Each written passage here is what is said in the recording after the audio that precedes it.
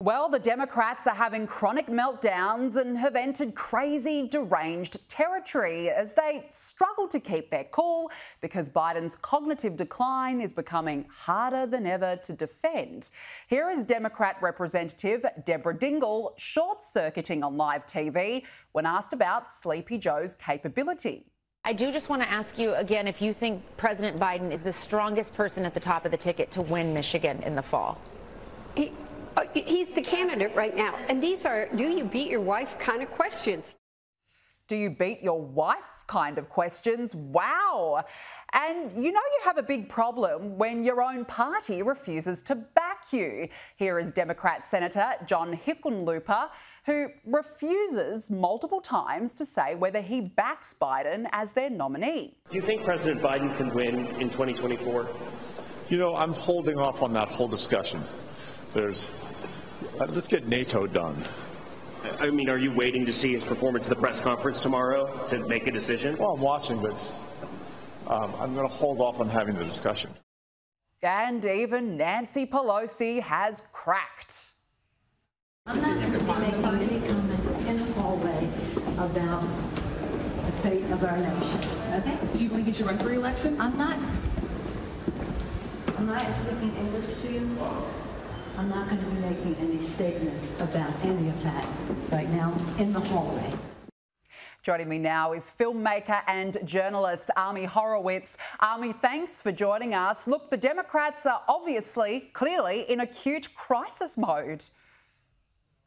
Oh, yeah, they're in bad shape. And, look, I don't want to say schadenfreude, but, yeah, it kind of is.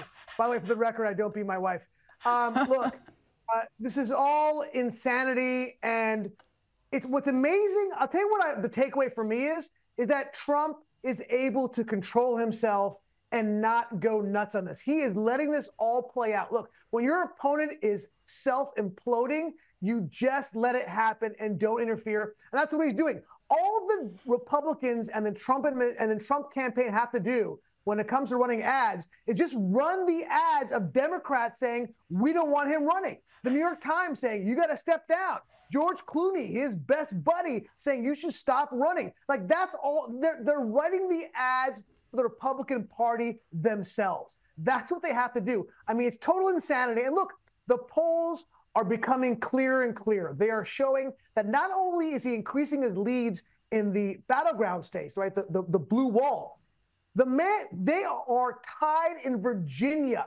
The Republicans haven't won Virginia in decades. Minnesota has now moved pretty much to a toss-up state, almost with a margin of error. That's been 50 years since they won Minnesota.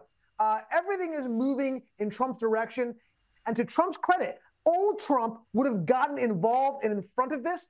New Trump is letting it all happen. I want to point one last thing out that I noticed during Biden's interview that people haven't picked up on. So I heard Biden. He recently just spoke at a union today.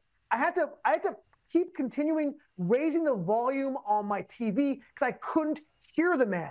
But the one thing I noticed about his interview with ABC, with George Stephanopoulos, is that if you listen to the interview, the ambient sound was very, very loud.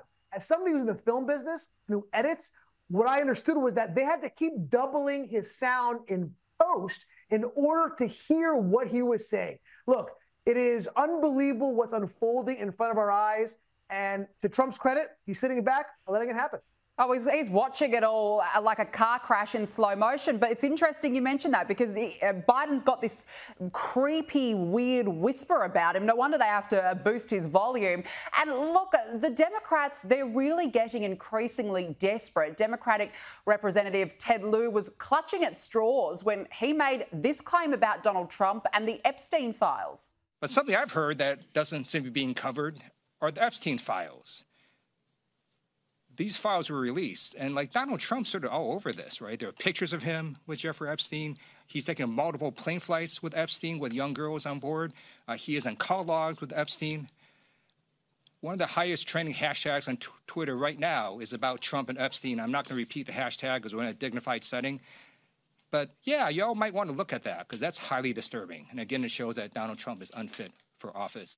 Even Snopes, a left-leaning publication, has debunked these kinds of claims, saying no evidence supports the claim that Trump has paid upwards of $35 million to silence accusations that he raped several children ranging in age from 10 to 13. Army, do you think the Democrats are now really grappling at straws? Look, I mean, they're desperate to move the attention away from Joe Biden's meltdown. So, yeah, of course, they're grasping for straws.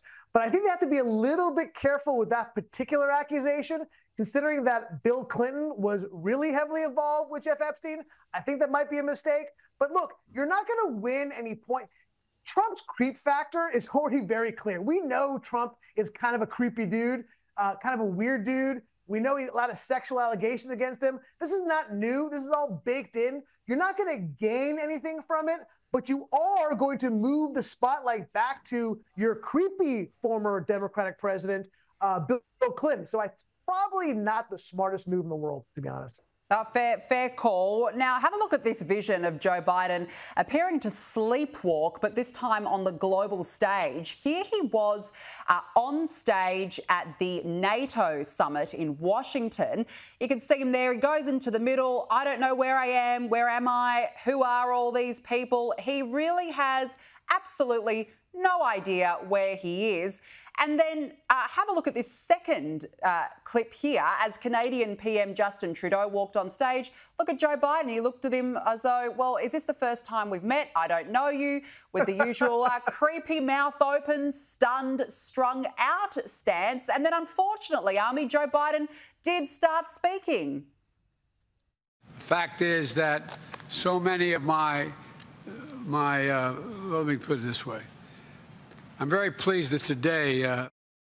You know, Army, this is NATO. It's an important global summit, and this is apparently the president of the free world who needs to be in bed. Is it embarrassing to have him represent America in front of world leaders like this? Yes. Is that enough of an answer? Do I have to keep going on? Yes, it's embarrassing. Look, it's not so... Okay, we understand that he is in serious physical and mental decline. That is what it is. I think maybe a bigger problem is how he's approaching NATO itself, the things that he's saying. First of all, in the George Stephanopoulos interview, he said we beat Putin. Like, did we, though? I'm not sure we did. Because if we did, he's making the argument that we no longer have to defend Ukraine, right? So there's real geopolitical issues when he says things like that. But I think the most egregious is when he tries to take credit for NATO paying up. Yeah, NATO has paid a lot more over the last few years because of President Trump. Look, Biden was vice president with Obama for 8 years. And there was all these problems we had with NATO members not paying their 2% of their GDP toward defense budget was happening through that entire 8-year process. It only began raising during Trump because he played chicken with NATO, right? Everybody's talking about how he wants to disband NATO. At the end of the day, we know what that is now. That was a tactical negotiation that worked. They ended up paying their fair share. And it took time. It took a couple of years for it to happen. So he's now taking credit for what Trump did. That, I think, is an even bigger problem.